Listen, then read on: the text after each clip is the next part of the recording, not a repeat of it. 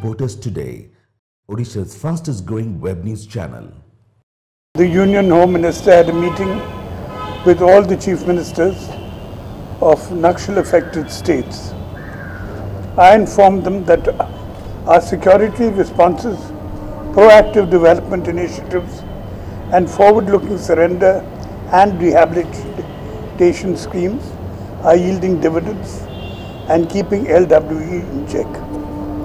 I urged the Union Home Minister to provide 2 additional battalions of CAPF to Odisha immediately to fill critical development gaps and include newly affected districts in central parts of Odisha under security-related expenditure scheme and include Kalahandi district in the category of worst affected districts, and to equip mobile towers in LWE areas, and also to advise Ministry of Railways to undertake completion of Malkangiri Jaipur and Jaipur Navrangpur railway lines and relax PMGSY guidelines to cover 100 plus population for IAP districts and adopt improved road specifications for LWE affected districts.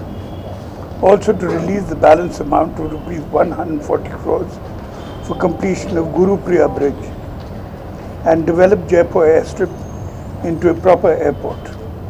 And lastly, provide 100% central share in new and renewable energy schemes for Koraput and Malkangiri. The Biju Janata Dal candidate for the Rajya Sabha will be Shri Pratap Kesri Deo. And the speaker will be Shri Pradeep Kumar Amat.